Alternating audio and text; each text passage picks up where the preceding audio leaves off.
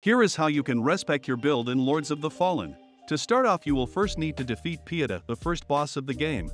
If you want to see a guide on how to defeat her, there is a link in the description. After you have defeated her, you can talk to her in the Skyrest base and she has a reset build option.